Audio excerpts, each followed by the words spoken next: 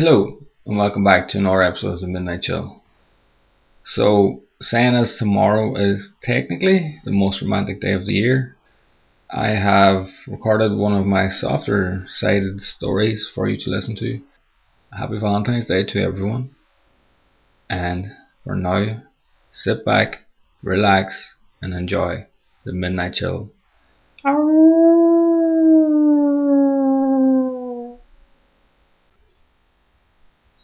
I'll be waiting. I sit here in the dark watching her sleep. She is so beautiful. How did I ever get so lucky? The streetlight throws a soft glow into the room. It allows me to see her that little bit more clearly. She's wearing the penguin pajamas I bought her at Christmas a few years ago. She loves them, but I don't know why. I've had a number of girlfriends over the years, but never one like her. She never once gave me any reason to doubt why I loved her, and that made me love her even more, if that is possible. The very first time I laid eyes on her, it was amazing. It wasn't, "Oh my God, you're so beautiful," or "I want you now," or anything like that. It was just, "You're perfect." I don't know if she felt the same, she never said. But when I asked her out, she said yes, right away, and her smile was as wide as mine. After that, the rest is history, and never once did we argue. It was love in its truest form. She turns around in the bed. The movement reveals to me that she's holding my old t-shirt, my favourite old t-shirt. I didn't know that she did that. I like it. It makes me smile. She doesn't know I'm here. If she did, I don't think the tears would stop. It's been 6 months since she last saw me.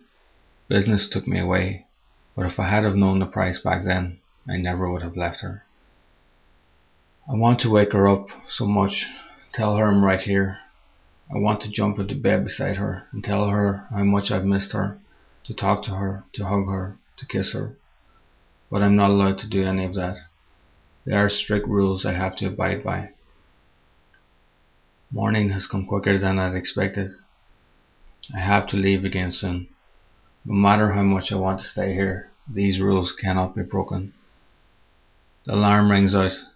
A tired hand reaches over and hits the snooze, and then falls back on the bed again. 8 minutes later, the clock goes off. This time, she sits up on the bed before switching it off. She raises my t-shirt to her nose and breathes deeply.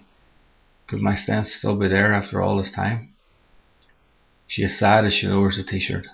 A few tears well up in her eyes, but she quickly wipes them away and throws her legs out of bed. She walks around the bed. Penguins are dancing towards me. They pass by oblivious to my presence. But what was I expecting, to be honest? I watch as she goes into the ensuite and turns on the shower. I don't think her morning routine will ever change. I can hear them calling now. It's time for me to go. A light descends in the corner of the room, and I have no choice but to go into it. Goodbye, my love. I'll be waiting. That's it, guys. Thanks for listening. I hope you liked what you heard, and if you did, leave a comment, let me know. It's always good to hear feedback and what people think of the stories.